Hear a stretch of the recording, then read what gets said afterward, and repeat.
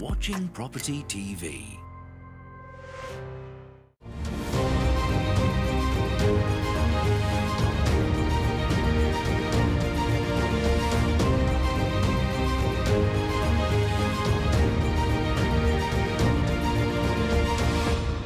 Hello and welcome to Property Question Time. I'm Stephen Galpin and this is a programme where you can have your property related questions answered by a team of property experts. And joining me today is Hayley Andrews, CEO of Your Freedom Empire and property investor. Welcome, Hayley. Hello.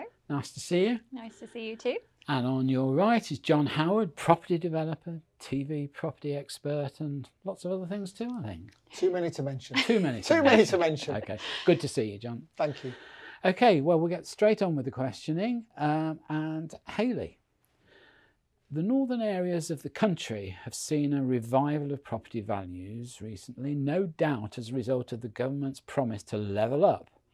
And of course, given the hope of HS2. However, it would seem things have changed. Levelling up seems to be unclear in terms of what exactly it means. And HS2 has been reduced in terms of serviced areas towards the northeast. Would the panel expect to see a reduction of values, therefore, reflecting these disappointing announcements? They are very disappointing. We'll wait for our announcements. Conservative panel member. We'll grill you for this later, John. They are disappointing announcements, but I don't think that we are going to see a reduction in prices as a result of those announcements. I don't think that the demand or the uplift in those areas has come from solely HS2 and of course the promise of our levelling up fund, which is the government slogan since 2019. So a bit disappointing that, Hayley, they are getting on with it, but anyway, after you. True, ladies true. first. We are going to, I think it's the end of this month, isn't it, where we will have a clearer picture of who it's actually for. And well, it's very clear. It's all about levelling up the north from the south to the north. And, but it's not clear on who it's who will get access to it. It'll just never happen. The south will never be level with the north. Well, that's good. So says someone living in central London in a very smart apartment. You noticed the way I did. I think Hayley, you're absolutely right what you've said. Well, let me explain why I've said that, because it could seem that I'm not acknowledging the fact that this is bad news. It is bad news, of course. HS2, you've got the Eastern Line, which has been scrapped. You've got the Northern Powerhouse rail link that has been downgraded, and then Manchester to Leeds through Bradford, which has also been abandoned. But we still have, of course, phase 1 and 2A, which is London, between London, West Midlands and Crewe, off the top of my head. But of course, that's not going to be finished for, we're looking, well, it's anyone's guess really, but we're looking at, between 2029 and 2033, probably 2033. Yeah. So I don't think the decision there would have been made to buy in those areas just as a result of that. Of course, as investors, we make sure that we look at the infrastructure plans and things like that, and we hope for that. But as a smart investor, you don't invest on that hope because we don't have a crystal ball. We don't know how that's going to improve the prices. With the Levelling Up Fund, the reason I don't think that, it's happening still. There's 4.8 billion, is it, overall? Yeah, I'm surprised at you, Hayley, because I thought you might actually, I agree with your first point about I don't think it makes that much difference to these areas, and I think the property price, I think you're absolutely right. But I think you've been a bit harsh on the government and what they've managed to achieve here. And I think, personally, and first of all, I think it's lack of measuring success of the schemes that are in place, which is the big question mark. I think that the fund will still, it's there. We're going to have confirmation at the end of the month on how we can spend it. Do you think £4.5 billion can a section of the country? Can I just say, at the end of the day, they have changed what the routes and what they were going to do with HS2. I accept that. But they've also brought a number of initiatives forward which are quicker and cheaper to do to enable some of these routes to be brought back into service and so on. So it's not all bad news. at all on that side of things. I don't think it was. I don't think it's been. It was disappointing, I think, well, but it's not. I don't think it's. I just don't think it was sold very well, to be honest, because there are some real benefits to that quickly, and also not everyone wants to see new railway lines cut through the countryside. So there's a lot of people who are very pleased, yeah. and a lot of the work that's going to be done is going to be done in the next 2 or 3 years. So it's going to enable and help some of these. And I would be looking at some of these villages outside. Small towns outside the big cities, because they're the ones who are going to benefit from these lines being replaced and done quicker. But also benefiting from the levelling up fund as well. I mean, the whole idea of the fund is, if correct me if I'm wrong, but to actually, bring infrastructure and bring employment and people back to the forgotten towns. So we're not. No, and the town fund, by the way. 117 towns, I believe, are getting £25 million to spend how they want on different initiatives within the town. So if you can pick one of those towns and ride on the back of the fact that the regeneration is happening in those areas. What on earth do you think £25 million? Quite a lot. Quite a lot. Town? Quite a lot, because it's going on specific jobs. Developments. The fact is that every town is virtually a Conservative. Has a Conservative MP is just really a what's the word I'm looking for? Ironic. Ironic, but thank you. But John, we're looking at the values of properties here in these various areas, and the question really is whether they'll go up or down. But I just find, whichever government it is, they're just totally unrealistic about what they think money will do and what schemes will do. And let me just finish. 2 things. One is the timing, how long all this is going to take, when it's going to be. They've already got the money, by the way. We do all suffer from this double counting, double announcements. This was an announcement that was made 5 years ago and it's just been regurgitated. The original money was never spent. But the real point is, some of these town funds are not in the hands of people who can really make objective commercial decisions. That's the problem, and it gets wasted. What I would say on that is that the town fund has already been paid out, as far as I'm aware. And what it will do, it will generate certain areas of towns and certain buildings that have been left. I've done a lot of regeneration over the years, and what happens is it's a kickstart to that area. It gives people confidence to invest. So people watching this show may say, right, let me find out where the town fund's been spent, and let me look at these areas and see if there's any areas that 100%, absolutely. Increase, No, I've always said, as part of your investment strategy, you should always look at government infrastructure plans, regeneration, and funds available, etc. So I'm not saying that we shouldn't be doing that, and I'm not discounting how valuable that is to an area either. The question was to say, is there going to be a shift in, a reduction in house prices as a result of this news? I agree with you. I don't think that there will be, because neither is immediate effect. Well, I agree with your early point. I don't think they ever went up much because of that. Well, exactly. I mean, the areas that we're talking about here in question that would have access, to the funds and things like that.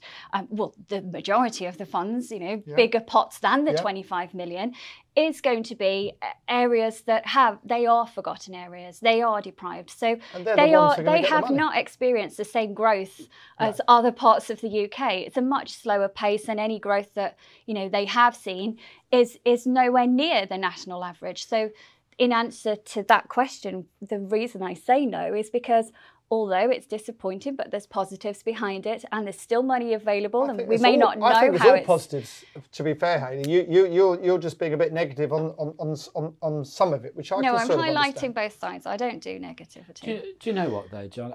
This HS2 business, it's nonsense to me. It's going to be 150 billion by the time they're finished, isn't it? Okay.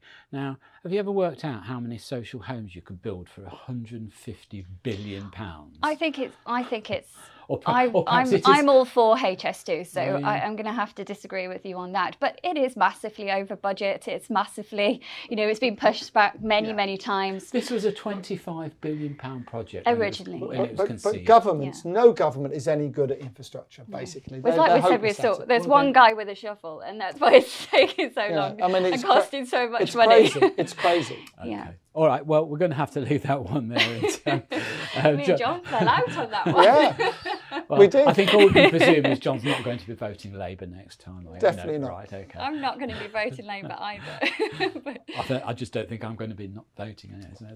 leave it to fate. You need to get out there and vote. I've recently bought a new home and I'm considering a loft conversion. In order to assess whether the cost of this will reflect in the final added value and therefore be worth doing, can the panel advise on how I can address this? For example, would it be a fair comparison to look at the cost of a similar house in the same area, perhaps with an extra bedroom to mine? I understand that I do not need local authority permission for this conversion.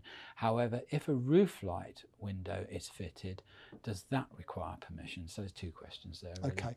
Well, the first question is, doing a loft conversion these days is not cheap. And the reason it's not cheap because building materials are going up dramatically. They have done for the last year or two. And they continue to do so, sadly. About 35%, isn't it? About 35% over the last 18 months. In terms of looking at other properties similar, yes, I would say that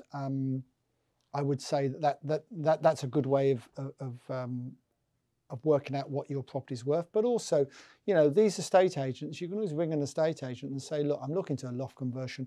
What do you think the house is worth now, and what do you think it's worth when it's done? And most agents will give you that advice for free. No reason why they wouldn't. They're hoping once it's done, you're going to put it on the market, of course. So don't tell them you're not, but certainly that's one way of getting the advice. In terms of doing a loft conversion, Hayley's probably far better qualified than I am to speak about that. I'm assuming it doesn't need permission, but it needs building regulation approval. Regs, yeah. So actually, it's as good as the same, really. You need to get building regs on it. And as for the skylight, Hayley, what's the answer to that? It depends. There you go. It depends. So I've thrown Hayley a hospital pass there, haven't I? Has it got anything to do with which way you vote? No, let's hope not. Well, you certainly need building regs for skylight. So on that basis. If you're adding a window in or a dormer or raising the roof, we need planning permission. It's changing the visual outlook of the exactly. property. Yeah. Okay, lovely. Well, that's all we've got. Sorry, just very quickly, I would say the best people to ask on any question like that is the council, and they will give you a straightforward answer and it won't cost you any money. Okay, lovely. Well, that's all we've got time for in this half of the show, so join me again after the break. You are watching Property TV. You are watching Property TV. Hello and welcome back to part 2 of Property Question Time. I'm here with Hayley Andrews and John Howard. Welcome back, guys. Thank you. So, Hayley, your second question. I've made the decision to sell our family home and downscale now that the children have left home. I've had 3 separate estate agents view the property and each has come up with a totally different valuation. I wonder where we've heard that one before. But, can the panel please advise on how I can assess which agent is right? So it's good that she's actually got more than one valuation because some people don't. So I would always recommend to have 3 carried out. The top is normally too ambitious, which isn't a bad thing. The middle is normally about right, and the bottom is normally too low. So, I mean, normally somewhere between the middle is about right. But things that you can do to check it out yourself without it costing you any money is have a look on the market. What listings are up within your local area? Mm-hmm. Similar types of properties, style, age, condition, all things like that, number of bedrooms, sizes, etc. So you can have a look at what other properties are being listed for And also have a look at the flow in that market as well. Are people actually making offers on those properties? Are they sold subject to contract? You know, look at the number of listings versus the number of actual offers that have been made. But of course, you don't know what offer has been made from that information. So the next thing then to do, after understanding the flow and who your competition is, or who your property is going to be in competition with, yes, that's the word I'm looking for. The next thing you can actually do is go and have a look at sold data on land registry. That's where I would always go. Within the last 6 months, again, same size, style. I mean, Hayley, on an earlier show, we talked about should agents have any sort of qualifications, etc. Now, we all know what happens with agents. Where it's a good market, it's very difficult to get instructions, so they'll tend to tell you what you want to hear in terms of your value. And if the market's the other way, they'll downvalue it and try and get it on their books as cheap as possible to stand some chance of selling it. I think that's a bit harsh. Well, it may be a bit harsh, but it's a general principle, John. Well, it's your general principle. I don't think it's mine. You want to try living around here and see. You're a niche market. Your estate agents, though, aren't they? Well, one trick I would say, not one trick, but one thing I would say is that if you're not sure what the price is and the agent isn't too sure, because it's a matter of opinion sometimes, especially the more expensive the property, it's so hard to say, is offers in the region of or offers over. Because that gives you a bit of leeway. You know, if you get offered, you know, you then don't have to accept an offer that's over. You know, but you might get 3. You might say, well, I've got 3 offers here, you know, over the asking price, and decide. I mean, at the moment, anything certainly in Norfolk and Suffolk that's coming on the market that is of, you know, of quality, we're getting 7, 8, 9 viewers straight away. Amazing. But I think, John, what we were discussing was whether agents should have any qualifications, and I do wonder. What did I say? If they no, it wasn't your program, I don't think. I wonder if the agent should have some kind of qualification to give out valuations. Yeah, I think so. You know, it could almost be a separate. Roper put some framework in place for that, didn't they? So I think that was back in 2019, and I'm not sure when it's going to come into place, but it's likely to be this year. You've got the National Association of Estate Agents who do some training, and I think, you know, at the end of the day, some of these, especially the big corporate estate agents, they do a lot of training. They spend a lot of money on training. Some of them very good. They do. Yes, but it's not that sort of agent that will do the naughty stuff, is it? It's the smaller independents who are either desperate for instruction or desperate for cheap properties that will tend to just go over the line a little bit. Let's put it that way. The law has changed a lot over the years. There's a lot it's of a law regulated in place. industry. It's really more regulated than it was. Yeah, it's a regulated industry. Not like the old days when you were doing it. There's just no qualification at this moment in time, but I think it would be good for both estate agents and lettings agents. Yes, I just the question that we had posed before, of course, made reference to the fact that where you're handling substantial assets, usually money, you know, there's a lot of regulation in place, and yet where you're dealing with probably your life's major asset, there is no regulation, which just seems a little bizarre. There is regulation in place for estate agents and lettings agencies.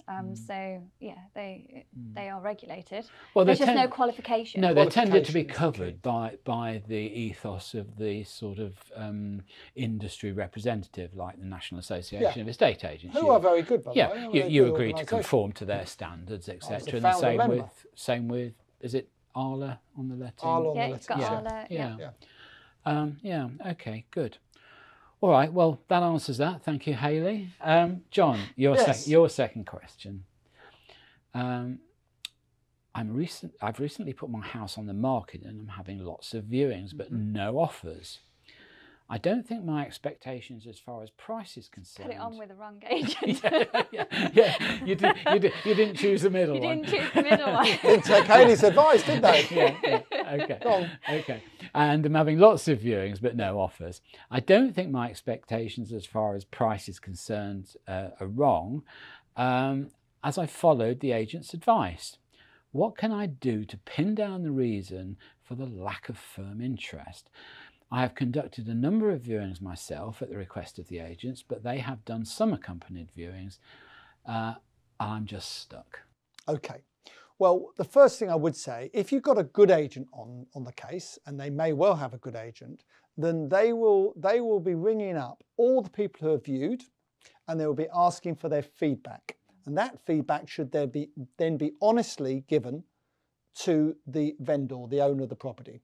And if they get that feedback, some agents don't like delivering bad news, of course. But if they're honest with that, then they should know why it's not selling. Maybe it's on a busy road, maybe it looks cluttered and it needs to be decluttered, you know, and a bit of staging where people come in and help you make it look more attractive in terms of, you know, furniture and so on. It might be that they've got dogs, and every time, you know, it smells doggy or catty. It could be that the dog's running around everywhere. It needs to be put in a cage when people come round. It might be that the gravel outside is all old, and, you know, to put a bit of fresh gravel down doesn't cost a lot of money. There's lots of things you can do, but they're quite right. They need to know why it's not selling. And the person to ask really is the agent. And if the agent isn't being honest, I would ask one or two of their best friends to say, look, what is wrong with my house? Be honest with me. And they'll go, well, it needs decorating, it needs this, it needs that. You need someone to be honest with them. And once you get that information, you can either drop the price a little bit to bear that in mind when people come round. At the end of the day, if you've had lots of viewings, my honest opinion is it's too expensive. Yeah, I would say End of. End of. There's a price for everything. I think the other interesting thing is almost psychological, isn't it? You've got to remember that although your house is old hat to you and you're used to it, and you've looked at it, you're actually selling something that's probably going to be someone's dream. Yeah. Exactly. You know, it's their big ambition, it's their dream, it may be their first home, and you've got to make it appear so. You've got to, And I mean, this is what they say on new developments about brochures, for instance. The brochure will never sell the flat, but what it will do, it sells the dream, it sits on the coffee table at home, and this is what I'm buying, and aren't I proud of it? There's a reason why you bake bread and have fresh coffee on the go. Because it smells nice, and it smells homely. And it smells homely. You can. You can buy bake the Even bread. better. I didn't know or that. even grab We'll the definitely coffee. do that on some of our stock. You can just buy the sprays, plug them in. And, I'll tell the bank manager. Doesn't matter. We're okay. We're going to buy some spray. The only other thing I'd say is have a look at the competition. You know, in their price range or price bracket that they're looking to sell. What else could other people buy? I mean, there's nothing to stop you going to look at other houses. Actually, go and look at the competition and find out why theirs are selling. I know whenever I've sold a house or flat before, you know, you get the agent that will say, well, you know, would you like to drop the price 200,000 or something, and one thing and another. I say, not really. And they say, well, you should do, because that will go.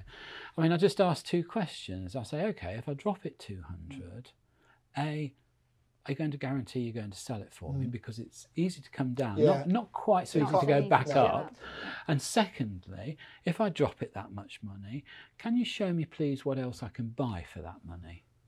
And, you know, on those 2 points, they usually come unstuck and say, well, actually, we'll probably keep it where it is and try a bit harder. But that's where offers over, offers in the region of are quite useful, because you can actually play with that a little bit. What I don't like to see is those nonsense things where they put looking for offers between 100 and 110,000. Oh, I'm going to offer 110, aren't I? Or should I offer the 100? I mean, it's a offer 80 on those bit of a nonsense. Am I getting it wrong? No, you're getting it dead right. Okay, guys. Listen, we're almost out of time, but just in the last minute or so, I just wondered if you'd both like to give in a couple of sentences your view or your expectation of the market for the coming year. Shall I go first? Would you like to go? Ladies first? Ladies first. I think that we're already seeing a slower market, but there's still high demand. And I think that's in the main down to the sheer lack of new listings still coming to the market. I think that I think 2022 is going to be a stable market. I think it's going to be a much slower pace. I think we'll probably see growth slow down quite a bit, but we're still going to see just the year after.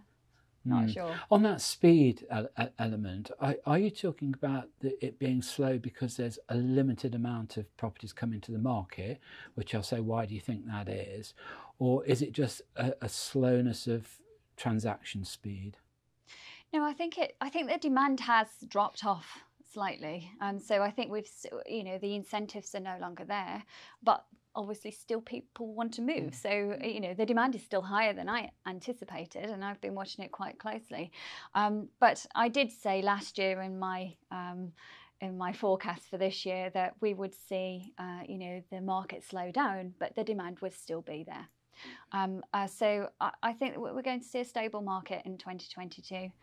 That's not a bad thing, is it? No. And that wasn't done in a minute, by the way. That took more than a minute. It did. Sorry. That's all right. You should have gone first. So Next time you know you've got better. 30 seconds. So I've got 10 seconds. 5% increase this year, maximum on most places. Remember, it's a micro market. Some places won't go up at all. Inflation's a big problem at 6% plus. Okay. How about that? And is the housing market going to add to inflation? Well, no one ever does badly out of a bit of inflation in the property market, as you know over the years. So I think it'll be a reasonable year. Don't get too excited, and hopefully we'll be able to buy some deals this year. Great stuff. Hayley Andrews, John Howard, thank you both much very much for coming in. You're welcome. Very helpful. Good to hear your opinions on the market as well. So that's really good. Look forward to seeing you next time when you come down. Okay, well, that's all we've got time for today. So join me again next time on Property Question Time.